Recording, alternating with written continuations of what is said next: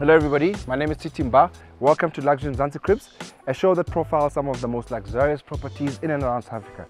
I don't get to do it alone. I always have a friend to come through and tour with us.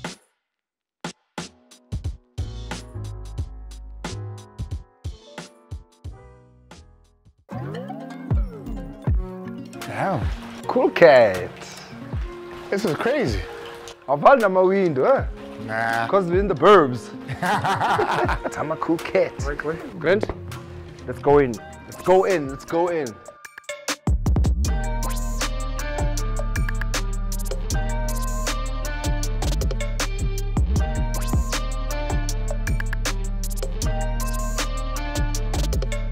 So as you walk in, the first room you encounter is the dining area, which is not usual for most houses because normally you're walking into a lounge area. So for me, this is quite an interesting dynamic, you know. You've got a whole kitchenette vibe going on there, which makes sense because imagine if you are hosting 12 people for dinner, you've got an area where they can actually, you can serve the food, you can warm the food up there, actually even wash your hands there. So yeah, this is lounge, dining area number one. I think the most striking thing is obviously the staircase with the golden wall behind it. Yeah. But the chandelier there is It's absolutely incredible. And you can see there's a mix of different textures there. It's got that whole brickwork vibe going and then the see-through windows to break and then it's got a whole artwork gallery vibe.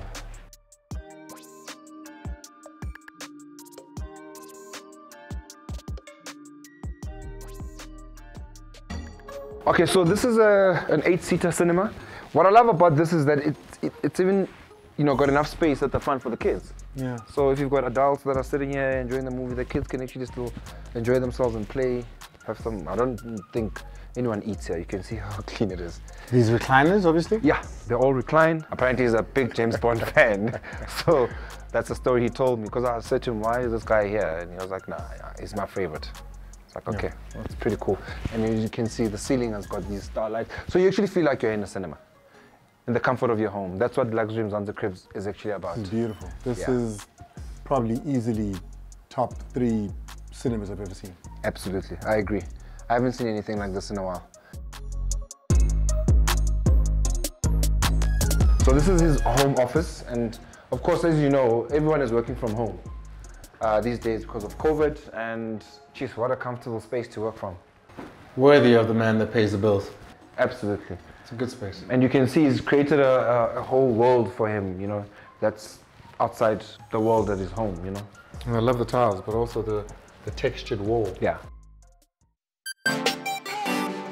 I think, personally, this is my most favorite part of the house. You can see he loves collecting his wines, and I'm not one to understand that wine world, but it's a lot of red wine.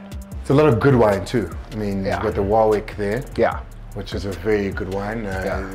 Depending on how much it's aged, you've got the Meerlas there as well. South African wines as well. Very good wines. This is really such a striking feature of the house because whenever he's entertaining, even outside, you can't help but actually be drawn to this as a centerpiece of the house. And at night, it's even crazier.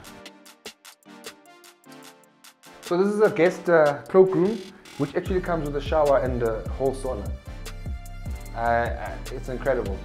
If you look at the tiling detail, he's got some Versace stuff happening here. Yeah, it looks like it's Versace embossed. Yeah, it's a Versace embossed, and you can see, I mean, this can probably easily, comfortably sit about 5 people inside, and it's supposed to be a guest cloakroom. So attention to detail has really been paid here. I mean, he's chosen different shades of black and grey and combined it, and obviously the lighting feature with the blue kind of pops.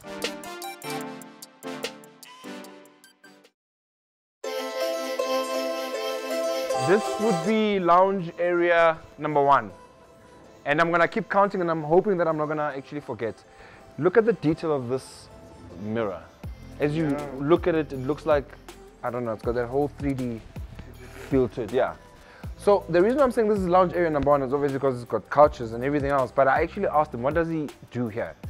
And he never actually uses this for anything. This would actually be my favorite place in the house. It gives such beautiful perspective of The sound of the water from the fountains, the pool, yeah, the jacuzzi, but also just this view from here. Yeah. Is, I mean, you get the view of the outside there as well. I like this. It's my favorite space so far. I agree.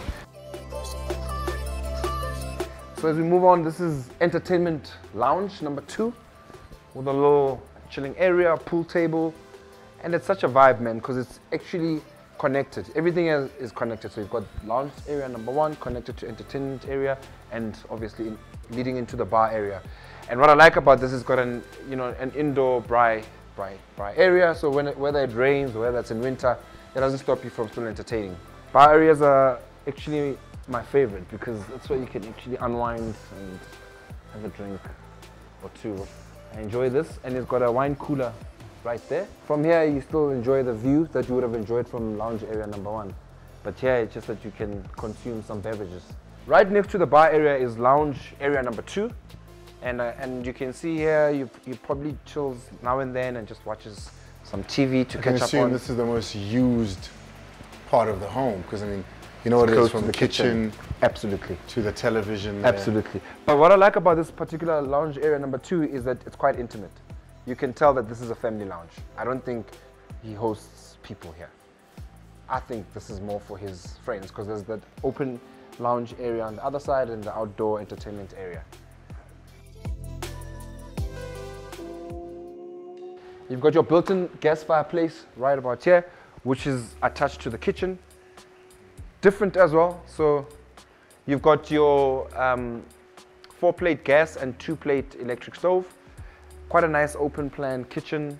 Also, you get to enjoy the view whilst you're preparing the meals, you know. So I think this is also quite interesting, you know. The reason why I say that's a lounge for the family and it's so intimate is because it's linked to the kitchen and that little dining area. No, it feels like this is private space. Yeah, this is the family space. Yeah. This is definitely the family space. And as you can see, that's an 8-seater dining area. Remember when we started off, we had a 12-seater on the other side. And you can see that is definitely designed for public consumption. And this side is for private consumption, I would imagine. But lovely, you know, centerpiece. So whilst you're preparing a meal, you can actually have some guests and have a conversation whilst you're busy with that. So this would be the first bedroom that I'm exposing you to. This is the ground floor guest bedroom. It comes with an ensuite shower. What do you think of this? The colors? I mean, I think everything else that it comes with makes up for the space that it doesn't have. I get you. Do you know what I mean? I get you. Because it does feel a bit tight. It does feel a bit tight, but there's so much in it that, yeah, you know, and also because of the wall here, yeah, which you can fully open. Correct. It gives you that outside space and it doesn't feel so tight. But yeah, you know, this is a common standard size in many homes. Yeah, absolutely. Okay, Mfana, I think I've shown you everything on the ground floor. I'm now gonna show you upstairs. Now upstairs it's got 3 different pieces. I'm gonna start with piece number 1, or section number 1. Okay, so this is bedroom number 2, and it's upstairs. As you can see, it comes with a full ensuite bathroom. So that means shower, bath, double basin, everything. 2 headers. Yeah, absolutely. Beautiful interior design, beautiful colors. See, so now I'm thinking to myself, I've got 4 kids. Yeah. And myself, so that's 5 bedrooms. In my head, I'm thinking, who takes what? Yeah. You're gonna have a challenge with your kids. But it's a nice challenge to have, because if you look at all the bedrooms, they're fairly sized. But you can see it likes a lot of natural colors here. Different shades of natural. So this is bedroom number 2, wooden flooring. This is wooden flooring. Yeah. You were asking earlier on the other side. Okay, cool. So that's bedroom number 2. I'm now showing you the pyjama lounge, which, as I'm counting, you're gonna have to help me as well, until I can't remember. You know, with houses like this, check out this chandelier vibe. It's so different. So there's different styles in this home. Correct. When you look at how glam you started with the, yeah, and then once you get to the family side, it's a little bit calmer. Yeah, I like it. So this is lounge number 4. But upstairs here we've got 3 bedrooms and a lounge. I've already shown you bedroom number 2, and I'm about to show you bedroom number 3. This is for kids as well. That's what I was thinking. Your 4 kids have got their own private lounge and their own bedrooms upstairs. So literally, they can have their own world without even knowing that. You could be hosting a full party. And they wouldn't even be affected by it. This is bedroom number 3.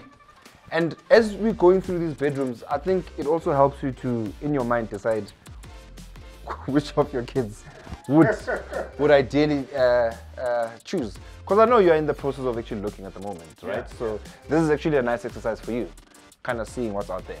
It really is, but I mean, this is no central spade here. Yeah, absolutely. But it's in the detail as well. I mean, look at all the pieces that have been put together. Yeah. This is lovely. The wallpapers that were chosen as well. Absolutely. I mean, very neutral home. Yeah, you can see all of the detail there. And this comes with an ensuite shower. Bedroom number 2 came with an ensuite bath and shower. So this one definitely quick in and out for the kids. You don't want them wasting too much time and water. I think this is going to be one of your favorite for one of the girls. I mean, you got 3 girls, but I think this is the one that they're going to fight for, eh? Immediately goes to the workstation, which is important, the books. I'm all big on reading for my kids. Yeah. I absolutely love this, and it's got more personality that swings to girls. Yeah. So I love it.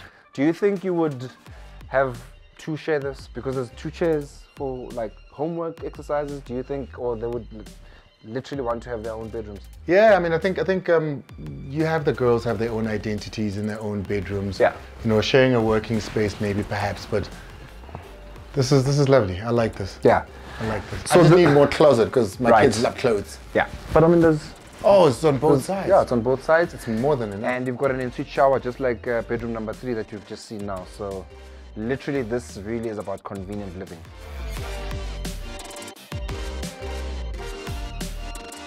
Okay, so I'm showing you section 2 upstairs, ne? And this is where we're going to see his cigar lounge. You wouldn't know about this. This life here.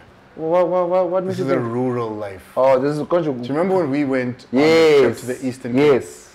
This is a frame of what that was like.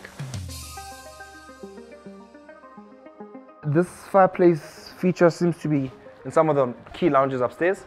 Obviously in preparation for winter season and all of that. But this is such an intimate lounge with views. Yeah, see-through glass roof right there. But I just love the view. So this is the one area that actually gives you the best view from here. You actually get to appreciate how beautiful the house is, you know. Everything is kind of interlinked. And you can see that it's a double stand. You can see how wide it is.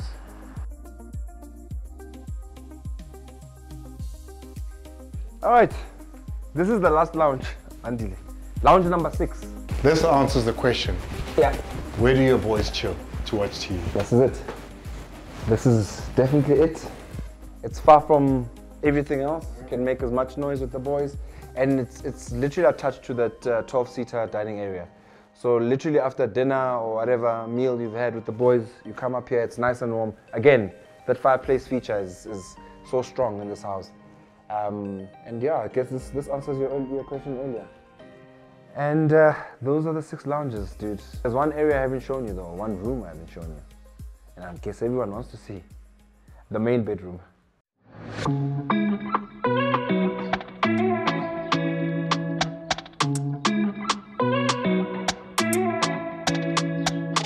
This is the main, brother. Please close the door behind you, if you don't mind. Thank you, sir. So as you can see, built-in aircon system, built-in sound system, like opulence deluxe here, man. This is every homeowner's dream to have a beautiful bedroom like this, lounge area that's separate. Yeah, welcome to paradise of luxury. I've stayed in some of the best hotels in the world. And nothing compares. This is up there with them. Absolutely. This is up there. And I mean, your walk-in closet feels like you are in some boutique shop. It really feels like it, you know. I love the fact that he separated everything. The clothes are on the other side, and the bags and the fragrances and the belts have got their own island. Louis Vuitton, Gucci, Valentino. Everything luxury is right here. Literally. Literally, you feel like you're in some private boutique establishment of sorts. And of course, open to the elements. Yep. Beautiful, eh? Peace of mind. Let me show you the ensuite bathroom. Jet bath. Welcome to paradise. This is where you get to bath, shower, see through glass roof right there, jet bath. You've got a dual shower system right there, so there's no excuses in terms of being late if you've got a partner. You've got a dual basin system. You've got a jet bath with literally like a headrest, and on the other side you've got a toilet. Don't you love how they've separated the feel of the tiling? It's got a whole vibe of waves, yeah, waves vibe, and then earthy vibe going. This is the main. Absolutely fantastic. This is the main. Worthy of a house like this. Absolutely. All right, I've got one last section to show you, which is the outside. And after that, I'd really like to get an idea from you of how much you think it's worth. Okay, Andile, this is the last section of the house. It's the outside section. And as you can see, there's a From the many times I've been to your house, this would be the most used place if this was you. Yeah, absolutely. This is, besides that area, this is my second favorite because this is where you can chill. You can accommodate 20 people comfortably, as you can see. But what's nice is that not everyone wants to sit in this type of low area. You still have this dining piece where people can literally sit, and you can. It's connected. That's what I love about it. So you've got that. You've got the infinity pool. On the other side, you've got a jacuzzi right there. I'm sure you can see that. And a place that would be a regular visit, an occurrence to me, the gym. Of course, you're a health freak. So you've got a beautiful gym area upstairs with all the machines that you can think of, and I think for you that would be your most frequented area of the house. Beautiful garden section, quite manicured. There's not a lot of work here, as you can see. It's got synthetic grass there on the other side, and this is probably one of my favorite luxury Mzansi cribs. And thanks for touring this with me. No, thanks for showing me. Yeah, I mean, this is what it's about, exposing the world to what South Africa has to offer. So the last question I have for you is, how much do you think this house is worth? Based on what you've seen, everything taken into account, just give me a number, man. It's a double stand, so already you're paying double. Yeah. It's immaculate finishes. Yeah. Incredible detailing. Yeah. Exceptionally large. 22 million. 22 million. 22 million. So this does qualify as an ultra luxury Mzansi crib. By far, one of the best properties you'll see. 100%. All right. And furniture-wise, what do you think would be the value? If you had to just... I'll put this house at 30 million. All inclusive. All inclusive. Wow. 30 million. You heard it from the man himself. I just want to take this opportunity to thank you for... You're not going to tell me? No, I'm not going to tell you. You'll see it at the end of the show what the value of the house is. And this is what it's about, getting people to actually start understanding what value is. And, a house like this is really one of a kind. And we're going to show you more of these kind of houses on the show, Luxury Mzansi Cribs. And I'll always bring a close friend of mine and get their opinion. And that's what it's about. Thank you, brother. Thank you for having me. Thank you so much.